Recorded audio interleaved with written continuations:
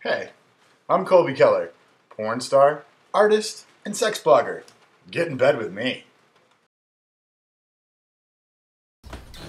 Hey there, guys. It's me, Colby Keller, your resident expert, here to answer all of your pressing sexual concerns. Today, I'd like to address a personal favorite of mine. It makes for great foreplay, though it's not everyone's forte.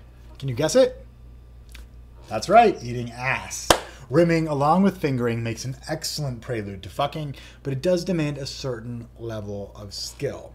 Tips for receiving might seem obvious. 1, make sure you're thoroughly clean.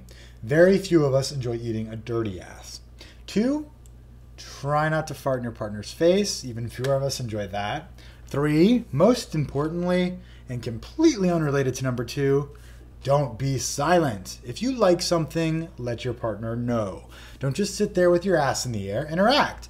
It helps to be engaged. Moan, make noise, spread your ass apart.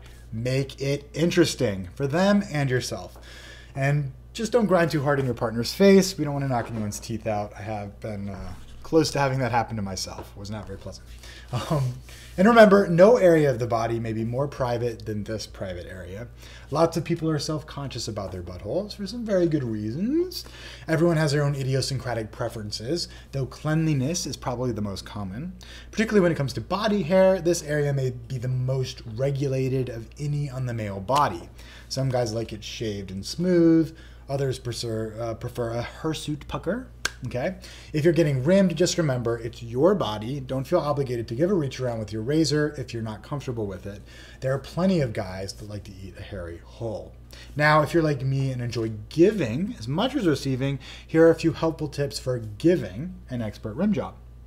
1, variety is the spice of life. You're not licking an ice cream cone. Remember that. Keep them guessing. These are a few things I like to do. You might like to do them too. Fuck their pucker with your tongue. Have them bend over, grab their dick, pull it back, lick them from their cock, hit their balls, all the way back up the crack to their butthole. It's a very popular one.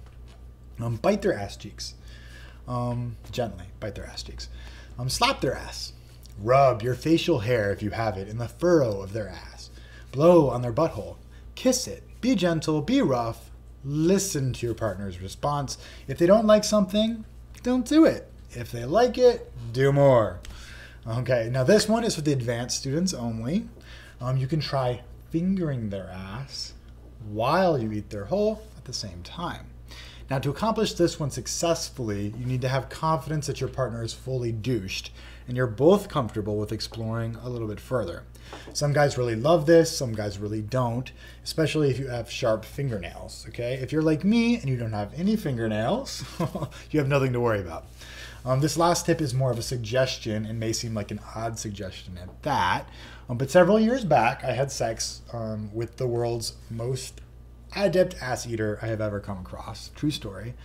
There were things that he did to my butt I can't even find the words to describe.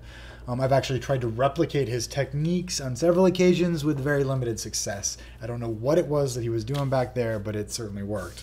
One thing that he did do that surprised me, but actually worked very well, he poured honey down my ass crack and proceeded to lick it clean.